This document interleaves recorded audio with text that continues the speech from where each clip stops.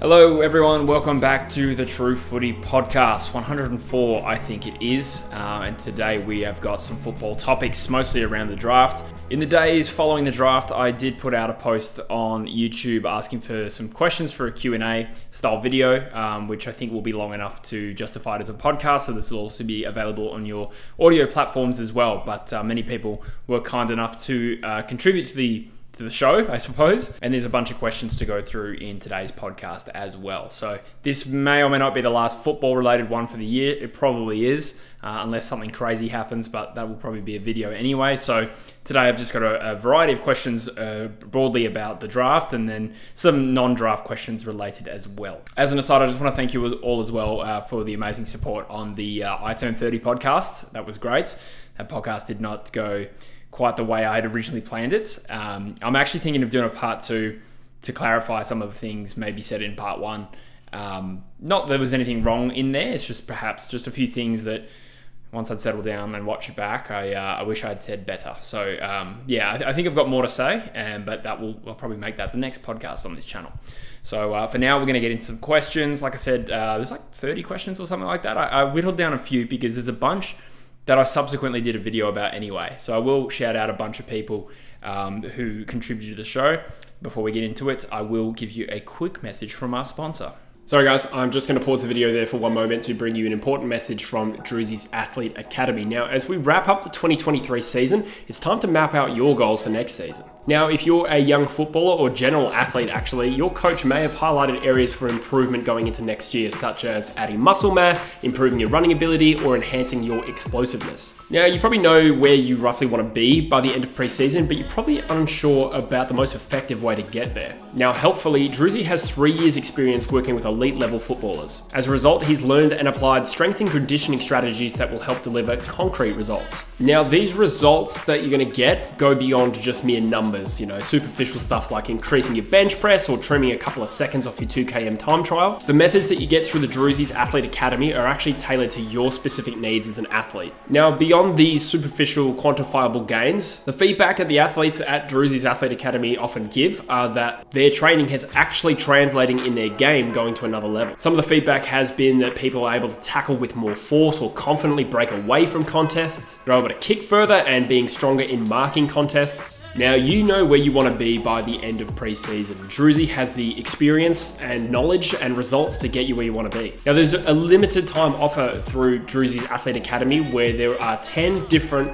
free 1-week trials. So essentially all you have to do to express interest in this is go find Drewzy's Athlete Academy on Instagram and DM him the message free preseason. I'll leave the information of how to contact Drewzy in the description of this video. So these 1-week trials are fantastic because obviously with no strings attached, you can experience the program risk-free. Take action today, start building the foundations for a really strong next season. And if you do end up going through a program for Drewzy's Athlete Academy, remember to use the code TRUEFOOTY20 for 20% off. Thanks guys, we'll get back to the video now.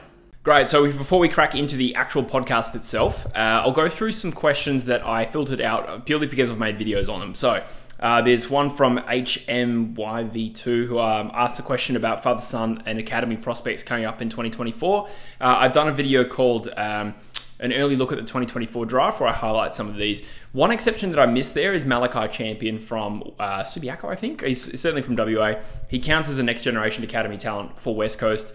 However, I think obviously under current rules, if he goes in the first round, he can't be matched. So technically another NGA that I forgot to mention in that video. But if you want a more in-depth look at that video for father-son stuff as well. Then we had a bunch of questions about the NGA system and the academies in general, and that was before I made that video. So shout out to Rogue Riot, Mitch Smith. Thanks for your question, guys. I'm not sure if you've seen that video yet, but on the channel you will find a video called the AFL Academy Problem. Then we have three stumps, sorry.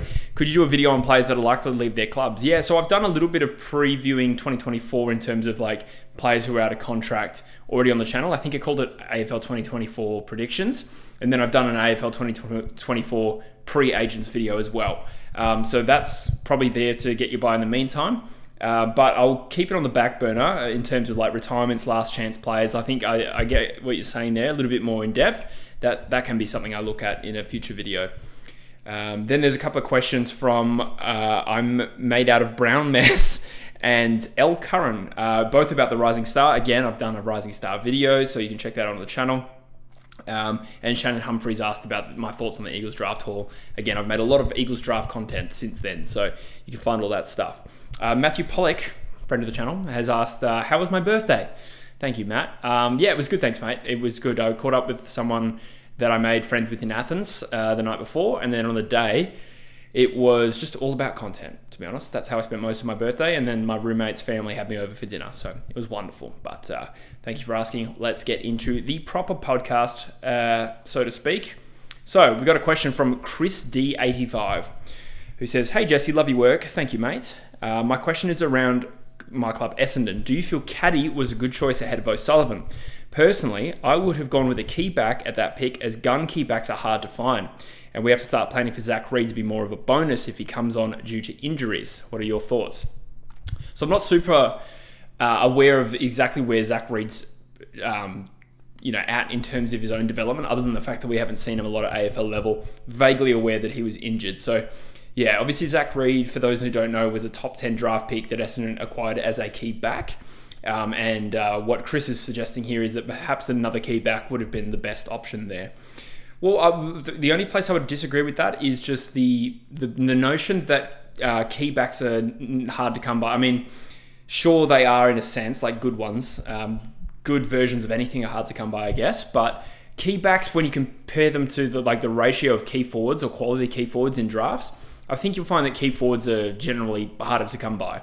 So I think Essendon knew that they couldn't get Caddy had Geelong had that pick, or at least that's what they assumed. It might not have been the case at all. Or another club might have traded. I found out like West Coast was one club that tried to trade for Caddy but got rejected.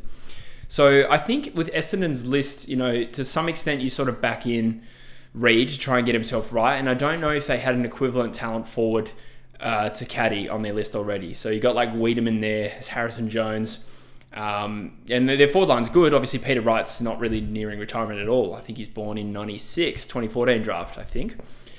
So I think Caddy's a good one because he's both a short-term plus. I think he can come in and play as a third tall early to boost that forward line, but also longer term, I think he projects as a good talent. So I honestly think it'd be more replaceable finding another key back, maybe not specifically Connor O'Sullivan, depends how good he is.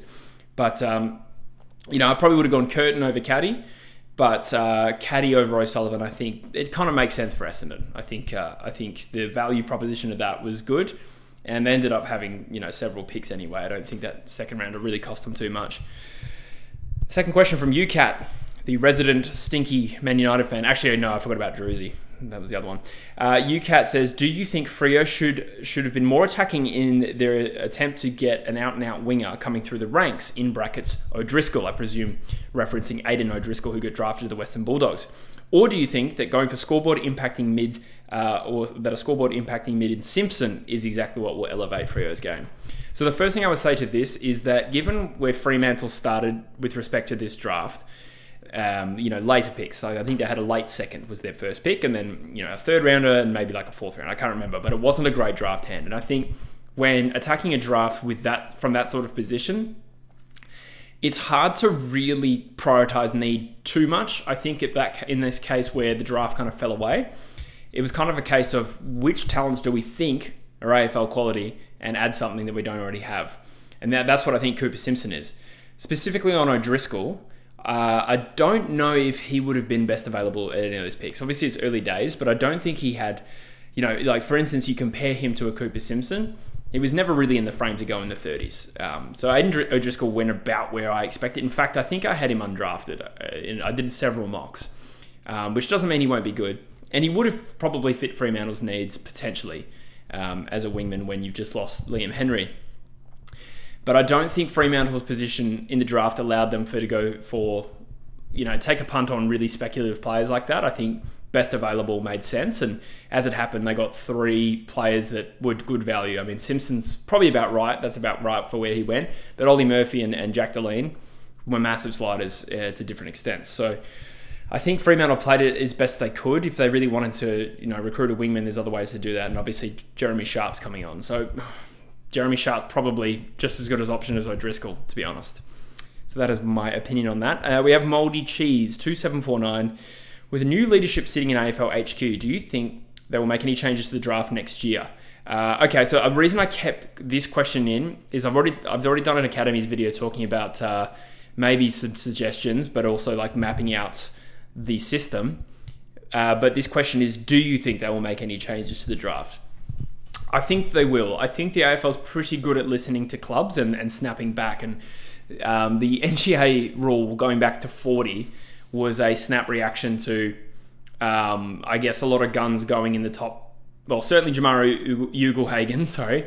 Jamarra Ugle-Hagan was the reason they pushed it back to 20, I presume, because it happened not long after that. And then in 22, or 21, sorry, Windhager and Owens were two really good guns to come out of that. And I don't know if it was because of that they moved it back to 40. So my point being, the AFL will keep snapping rules left, right, and centre, and then snapping them back. So I think there's definitely potential for them to make another change, and I think they'll listen to clubs' feedback in this case because, as I said in that Academy video, it's not enough of an incentive for clubs to invest in their academies if they can't match top 40 prospects. So we saw like 4 or 5 NGA prospects go in the top 40 and none could be matched. So kind of defeats the purpose there. So I do think there will be a change. What exactly is probably maybe the top 30, and then see how clubs react to that. Maybe top 20. Bem Gaddy says the changes that he would make to the draft are the first round is only the top 18 picks, and that academy bids can only be placed after the first round for all teams. And he asked my thoughts. Okay, so I agree on the first round only being 18 picks, with the exception of maybe band 1 compensation. So in this case, Ben Mackay's compensation pick, and having North 2 and 3, that I think both should count obviously in the first round, but then, you know, it shouldn't push Collingwood out of the first round, who won the flag. So in this case, it would go to 19, but I do agree that after the Premier's pick, whether they have it or whether they trade it, that is the last pick in the first round, including all these end of first round priority picks and compensation picks, and the draft blowing out to 29 picks in terms of the first round, I think was a weird decision. I'm sure in the past they haven't done that. I think they mix and match which what's first round and what's not. And it is important because the AFL Players Association and with respect to the new CBA between the AFLPA and the AFL, now first year players or first round prospects sign a 3-year deal upon getting drafted. So it is relevant, very relevant, how long the first round is considered to be, because that means that at pick 29, Ashton Moyer, he signs a 3-year deal instead of 2 years, as would otherwise have been the case. As for the bids only being placed after the first round, I'm not sure if I fully... Well, I'm trying to be realistic here. I don't think they do that for the Northern Academies. I think maybe NGAs outside of the first round is probably reasonable, considering that's about 20 picks anyway. I don't mind that. I don't think they would do that to the Academy because...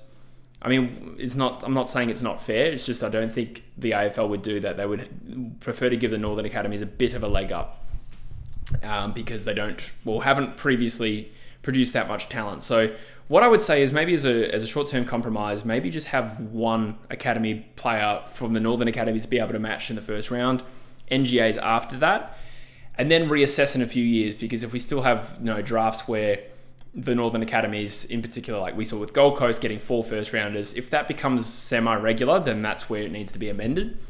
As it stands next year, I don't think it's too bad for Northern Academies. There's quite a few NGAs, but Northern Academies, it's not really too jam-packed full of them. So maybe this year was an outlier, we'll see.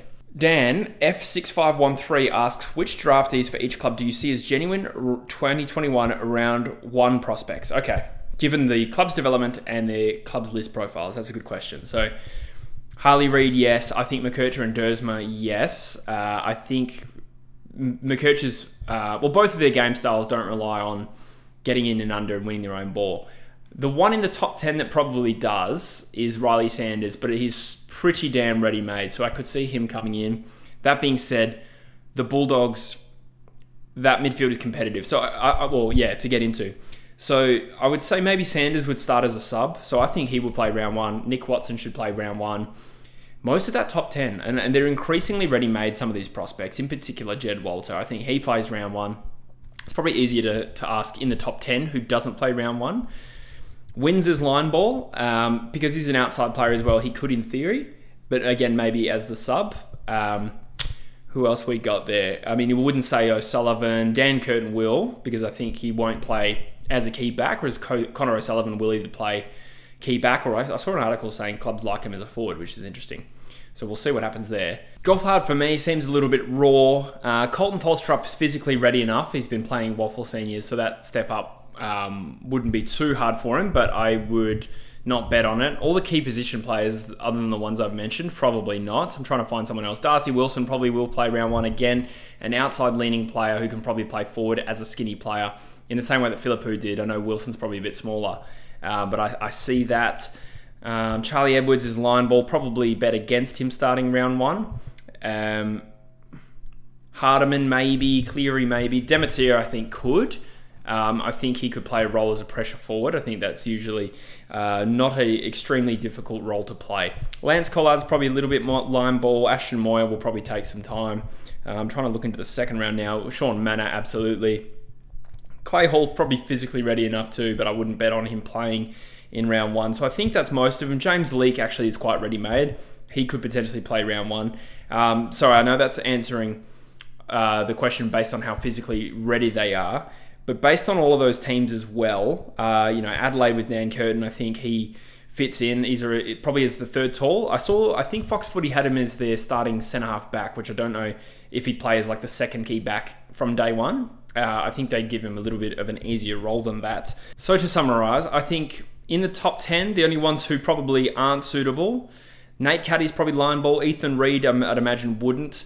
He's way too raw. Caleb Windsor's line ball, but the others I'd probably bet on them playing for both their physical ready-madness and based on where the clubs are at. I think even from Melbourne's perspective, they could probably use an extra bit of injection of class on that wing, trying to improve their mid-forward connection. I think that makes sense. James Leake, while ready-made, is probably got a bit of competition there at GWS. Obviously, it's an established team, so I don't think they're going to feel the need to maybe chuck him in round one. Whereas Darcy Wilson and maybe not Collard. I'd say they'd start Wilson over Collard at St Kilda, but I think Wilson, there's a spot for him there, especially with Gresham leaving the club, and they obviously have a need to try and improve outside speed. So Liam Henry and Darcy Wilson, I'd imagine, start round one for St Kilda. Sorry, I know that was a bit of a rambling answer to that question, but I just think the first round in particular is full of players who are likely to start round one. It all depends on fitness, I suppose, of others as well. But it's almost easier to pick the players that won't start round one. Jack Phillips asks, where do you see North Melbourne after this draft? Not necessarily next season, but I can see them being a top 4 threat for a long time with all the talent they've drafted over the years. So, so next year's prediction, I think I would still be conservative. I think they're going to need time to click to Clarkson in terms, he didn't really get a fair run at it last year, he started the season and then came in again sort of mid to late season from memory. Long story short, they're going to need some time to gel under him, and I think they're going to play some more kids. And you always get the sense that North Melbourne, even though they've been rebuilding for a little while now, there seems to be a lack of faith in a lot of those guys who are starting to enter their prime, and maybe not a lack of faith in them, but certainly a lack of faith in what's around them. So they thought, shit, we need to hit the draft really hard, and that's exactly what they've done. And on-field performance will force that as well. But to answer your question, the top-end talent that they've now accumulated on their list is outstanding. And I think that midfield mix is young, but there's real top-end potential there. I think LDU is potentially going to be a Brownlow medalist one day. He just needs to play a full season and ideally have some support with him. Obviously, George Wardlaw is also a really talented young midfielder whose body just needs to have a bit more luck, I suppose. Sheasel's an absolute jet. It's probably the key position, particularly maybe another key forward and obviously key backs that they needed to answer that question. And Will Dawson is, he's a speculative prospect, obviously, at 18, as most key position players are. I would have liked to have seen them maybe invest in another one, a more ready-made one. I know they got Nguyen and they got Toby Pink, but I think as a back six, they're going to struggle next year based on that. The midfield long-term is sweet. Wardlaw, LDU, McKercher, Simpkin, and Will Phillips, I suppose, supporting as well. I think that's going to be a strength of theirs. Small forwards, they could probably use another one, but Paul Curtis looks like he's a handy type. Obviously, Nick Larkey's a jet key forward. It's the back line for me that needs a little bit of support as well. And it'll be interesting to see where Sheasel plays his career. Is he going to be a forward midfielder? I think that's still potentially on the table for him. I think going back was probably a case of getting him into the game, but also probably just filling a gap of what North Melbourne needed at the time. So I'll be interested to see his development and where he goes. I think he could be a genuine goal-kicking midfielder, sort of like maybe like a forward, primarily like Toby Green, who rolls through the midfield. That's where I see Sheasel going, and he's a top-notch player for that. So I think they have the talent, to answer your question, to go deep one day, but obviously there's so many more variables than talent in a list. But I think in theory, they don't need to look at the draft and think we need a couple more good ones. To contrast it with West Coast, West Coast are in that position, I think. They're not quite done. Whereas North Melbourne probably are at that point where they probably start trading for experienced players now. Then we have a question from Dropo Salato, who asked, do you think it was wise of the Eagles to let Dan Curtin slip, considering his versatility on the field? He can play backline, midfield, or additional tall up front, which is where I think the Eagles are lacking the most. I feel like the Eagles are banking hard on Waterman coming good. He mentions Darling, Marek, but still has a long way to go, and Oscar Allen is single-handedly carrying the forward line. Ideally, a player like Curtin would have perfectly filled that void when required and could have provided an additional big body around the contest. If our injury woes persist as per the last few seasons, having a player as versatile and classy as Curtin would have helped. As a side note, the Eagles need to change the club song. Oh, absolutely. I'm with you there, mate. But yeah, in terms of your question, Dan Curtin. First of all, in terms of letting Dan Curtin slip, I really don't know if that's probably fair on West Coast, because they offered their future first-round pick, and on paper, that was the best offer GWS got offered. It was just the case of them not wanting to trade out of potentially getting Goddard. So we did everything that we could have reasonably done. I think if we'd even offered a first and a second next year, I think GWS would still have balked at it. So there wasn't too much more we could do. When Adelaide traded for GWS, according to Cal Toomey, we did try and trade with Adelaide as well. So we did everything we could. And then failing that, like in Toomey's article today, I've done a video on it myself, the Eagles tried to trade for Caddy, or the live pick to get Caddy. So they did go pretty hard. But to address the rest of your question, I think with Dan Curtin, you highlight his versatility, but I think when taking a player that high in the draft, I think it would be good to try and pick a player and have a really good idea of where he's going to play at AFL level, rather than pick a jack of all trades and try and get Dan to develop as a utility who can just go everywhere. I think, for me, I don't know if I see it as a key forward, so I don't know if that was ever going to be realistic for him. Obviously, we ended up with Archer Reed, which I presume you know. But I think as we did try and get Curtin and failed, it would have been nice, but I do think he's probably more a third tall, maybe develops into a genuine key back one day, a roaming halfback who can set up play. Like, I think we could have used that, absolutely. I just don't know if he would have contributed to the forward line. I think we're going to have to find other ways to address that. I do really like Marek and obviously Oscar Allen. Darling's about to retire. You would have thought maybe this year or next, or end of 24, end of 25 at a push. So I don't know if Curtin would have helped that, but Archer Reed does add something different. So I'm happy with that in the sense that he is about 203 centimeters and probably going to get taller than that. We got another question from I'm Made of Brown Mess. Do you think the Saints made a bad call drafting Lance Collard away from his home state and the people who supported him, not just his footy? I feel some players benefit a lot from the academies, and not going to the club that helped so much with this journey might affect his career. Okay, interesting. So Lance Collard is a next generation academy talent for West Coast, who obviously didn't get to pick 40, so St Kilda took him at pick 28. So they took a punt. Obviously it's not their responsibility to not draft a kid from another club's NGA. Those within the rules, and other clubs did that, and West Coast probably would have done the same thing if he'd been tied to someone else, in my personal opinion.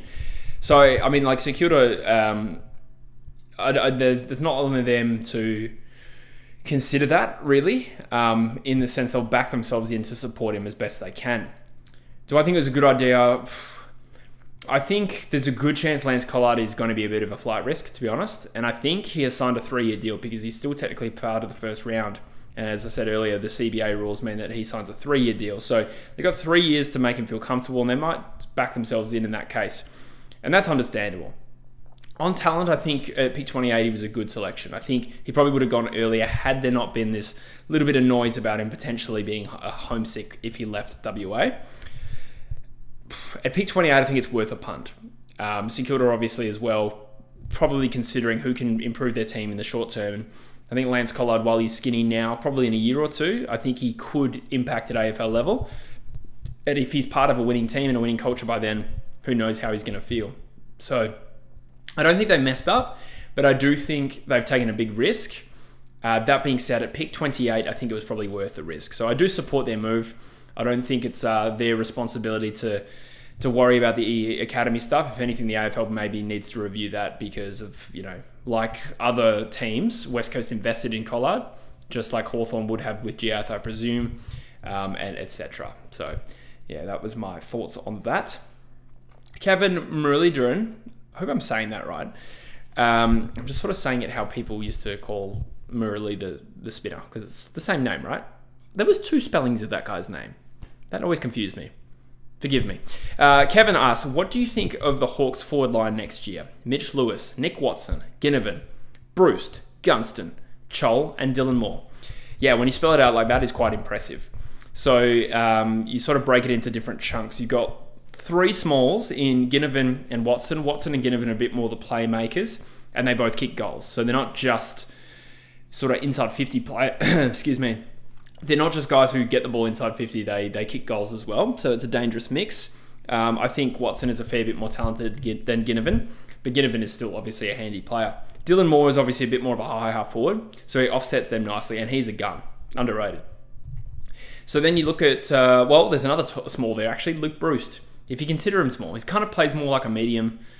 I forget exactly how short he is, but either way, goal machine, admittedly a veteran. So then you got maybe the tall options in Lewis, Gunston, and Chol.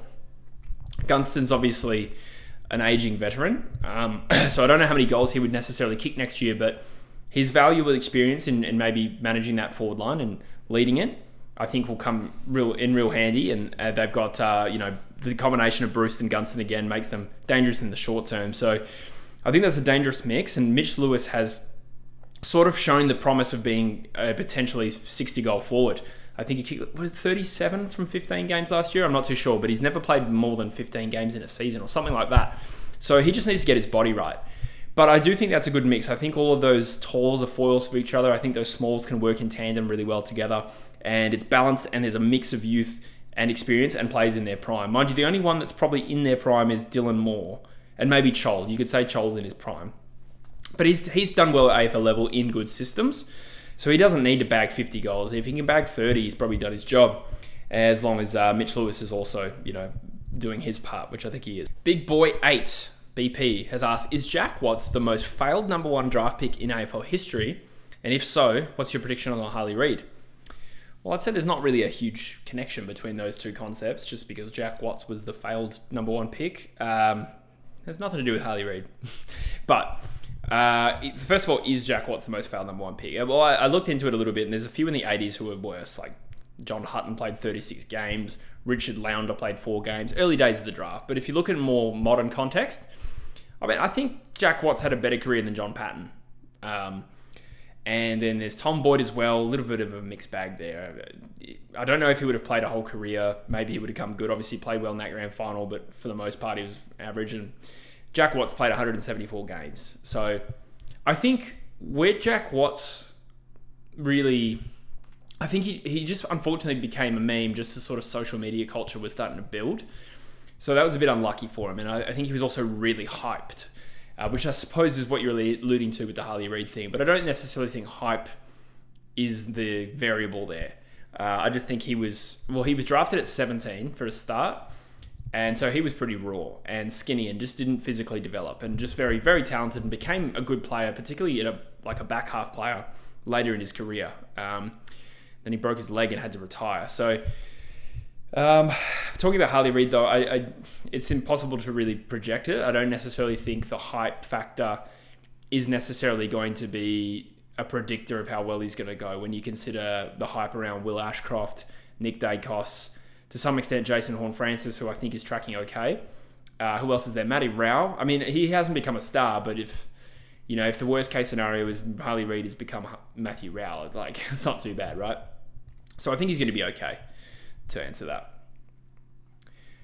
Would you be interested in doing... this question is from Brendan J. Cook. Would you be interested in doing a summary video after each waffle round next year, focusing on the standout WA draft age players for that round, heading into the 2024 draft? I think it's a great idea. If you're unaware, I do live in England, though. And I will be living in England for the 2024 season before returning to Australia. So there's only so much I can do from here. If I'm not watching the games, I could potentially just report what other people are saying. I don't know how I would do that with integrity, or to make it, maybe not, it's not necessarily an integrity issue. Wouldn't be stealing content, but I would, I don't know if I'd feel good about it, because it's not something that I can speak on organically. I followed the draft, but the way I sort of produce content is trying to make an amalgamation of what everyone's saying and make predictions, and then passing that knowledge on to other people. With the waffle on a week-to-week basis, I don't know if I could do that.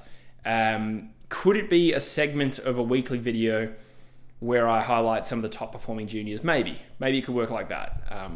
But I'm not too sure how big the market would be for it. That being said, I know that doesn't sound great, but I also kind of need to consider, if I put time into something like that, would it be popular?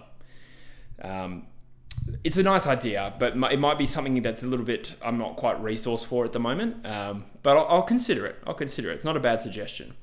And I think I'd probably, in an ideal world, maybe make content about the entire draft pool, or at least the top end, rather than just WA. But perhaps there's a gap in the market there, so maybe somebody else can do that. By the way, go follow WA Footy Prospects on Instagram. They do great work. Leo King asks, who will be the biggest steal of the draft? Let me open my draft tab back up again. The biggest steal. There's a few guys with steal potential, who I think have top end potential, but maybe have some flaws as well. I mean, Taylor Goad, I think, will be a jet as a ruckman. At pick 20, he'll probably be one that, well, obviously, if he becomes good, pick 20 is going to look like a bargain. So I think there's that. Who else is there? I think Connor O'Sullivan as well is probably going to be a better player than pick 11 suggests. I think he's a jet. A very, very good one. Other than that, in the top range, none of them you could say are steals as such. So we need to look at more at the back end of the draft. Archie Roberts has that potential. Obviously, he went late, and I can't really work out why. I think maybe erratic ball use as such. It'll sound biased, but Clay Hall, I think, for West Coast, I do think that is actually a bit of a steal. Not a massive steal, but I think a bit of a steal. Luamon Lawal as well, pick 39. I think I really like the look of him. And actually, one big one I think is Mitch Edwards, another ruckman in this year's draft who I think has a lot of potential, great athletic profile, underdeveloped in that he's skinny. I think he actually could be the steal of the draft if I had to pick one. Just looking at the back end of that draft there, I'm not sure if I really see it. Obviously, Zach Kostelski is another one who went quite a bit later than we expected. Late birthday, late developer, I think late to footy as well. Could potentially grow to 2 meters tall as a key back option. I like the look of him. Obviously, no one wanted to take the risk in the first 50 picks, but those are players that I think could be steals. And then Ashton Moore as well has as much upside as anyone in this draft. Apparently dogged by a hip injury, I think, throughout most of 2023, and I think it affected his ability to train and therefore his fitness, and he couldn't go that hard. Anyway, I don't know how much of that is 100% legitimate, other than the fact that the injury was real. So we'll see on Ashton Moyer, but he looks like in terms of upside up there with anyone in the draft. Then the TMS726 asks, who outside the top 10 would you take to become a legit star? So if I narrow the focus a little bit, I mean, that's kind of already the question that I just answered. I'm just trying to see if there's anyone else outside the top 10. Probably Connor O'Sullivan. If we're looking players just outside the top 10, Taylor Goad, like I said, I'm probably just going to repeat myself there, but those are probably the ones. I do like the look of Charlie Edwards, but a little bit more speculative. He could be boom or bust, I think. Ironic Mima said, why did I struggle saying that? Ironic Mima asks, which player outside of the top 8 do you think would make the best boyfriend, and why? I'm 30. This is inappropriate for me to answer. These are 18-year-old boys.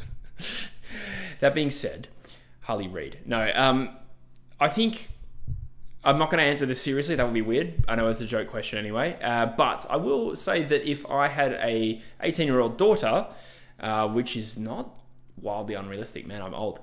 It is unrealistic though. But I would say that Harvey Johnson, who just got drafted for the Eagles, is the sort of kid you want your daughter to bring home. He seems like an absolute gentleman. So that's who I would say. It seems like the loyal type as well. Cooper Simpson as well said he wants to be a one club player. He's not going to cheat on you. So let me know how you get on with that. Stuart Yelland says, what would have to happen to unite both the Dersma and Reed brothers at Essendon? I think if Zane joined Xavier, it would have to be because he's failed at North Melbourne. That's the only way I can see that happening, to be honest. Big players don't move to just play with their mates and brothers often. As I say that, I'm sure there's probably exceptions to that. But I feel like it'd be more like him getting a lifeline at Essendon. So that's what would have to happen there. And Archer Reed and Zach Reed, I feel like that's almost a case of Archer Reed would have to really succeed at West Coast to then be able to dictate where he gets traded to. Does that make sense? So if Archer Reed really succeeds at West Coast, then he might get traded to Essendon, because once a player builds a profile, they're a bit more comfortable requesting trades home, right? So I think that would be one option. Whereas if Archer Reed doesn't come on and he struggles at West Coast, he's probably going to have a harder time finding a club to take him. Zane will always have the high profile. So I think that's the distinction between the two. Zane would be a failed former high draft pick. Archer has to be a successful player to get a trade. He can't be a failed second rounder. That's maybe over answering the question. I think this might be the last question. Chunky Footy asked, would you rather only eat Big Macs for 10 years or only drink chocolate milk for 10 years? Oh my God. Both of those options are horrible, but I suppose that's the point, right? I would probably go Big Macs. Like, I do love McDonald's, I'm not gonna lie. I actually haven't had it since April, because I haven't found one nearby. Actually, that's not true. I had some in Dublin, I think, or Glasgow. Anyway, yeah, I'd probably go Big Macs. I don't... With chocolate milk, like, am I foregoing water? Or is it just instead of regular milk? That would be awful. No, I love coffee. I'm already excited for my morning coffee tomorrow. It's my favorite part of my day. So yeah, Big Macs for 10 years. Oh my God. But in this scenario, I'm really over answering this, but in this scenario, do I have to cop the caloric content? Like, if I'm having Big Macs a day, what are they, like 600 calories each? I don't even know. Does that mean I can have like maybe 3.5 a day to hit like 2 and a bit thousand? That's kind of what I'm eating at the moment. Do I have to keep that in mind, or can I just eat as much as I want until I'm full? Because then I would just get fat. If I answer this anymore, I'm probably answered it longer than any other question, so I probably should stop. But anyway, thank you very much for tuning into True Footy Podcast, what I think is 104. Thank you very much. It's been great. I am considering what to do next. Like I said, I'm going to be making daily content on the cricket stuff, and footy content here and there when I've got something to say. And birthday podcast part 2 is going to come out. And then I'm thinking of firing up the podcast interviews I used to do with other creators in this space. So we'll see. I've got to get something to keep me busy over the winter here in England, where it is -3 degrees at the moment, I think. It's great stuff. But hopefully my main goal is to sustain this so that I don't need to get a job. How cool would that be? That'd be a great goal. So thank you very much for your questions, guys. Thank you for listening. Thank you for being subscribed to the channel. And I'll see you in the next piece of content I do, whatever that is. See ya.